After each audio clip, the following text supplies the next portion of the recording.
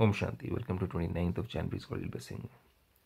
To show a glimpse of happiness on our face with a spiritual smile is what Supreme Father wants us to do. So he says in this beautiful blessing, may you be a special soul who shows a glimpse of happiness on the face through the spiritual smile. The speciality of Brahmin life is happiness.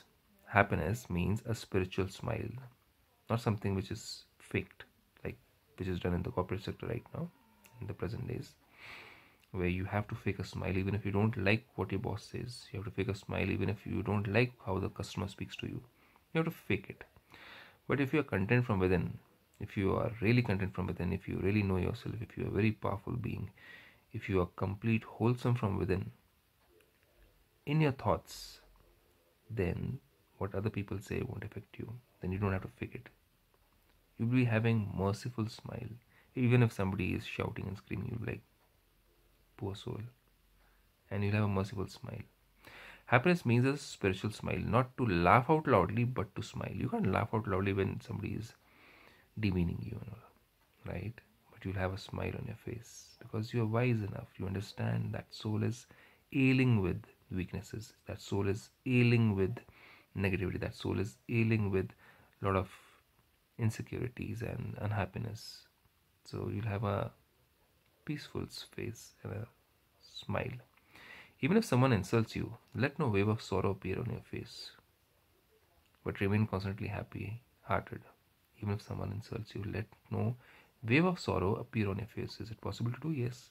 If we are on a daily basis meditating, in that meditation, what do? We connect to God. Expect all our expectations. We leave it only onto Him, and nothing from this impure old world, where even every soul has become impure, including ourselves, but we are moving towards becoming pure by not following them or not by becoming like them.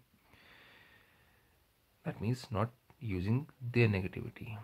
We are trying to overcome the negativity. Do not think that one spoke for an hour and I simply said something for a second. That person told me so many things for an hour, but I could only speak for 1 second. I only could reply back for 1 second. I should have been able to reply back for another 1 hour, equivalent to that person. I should have been given a chance to shout at him or tell him off. No.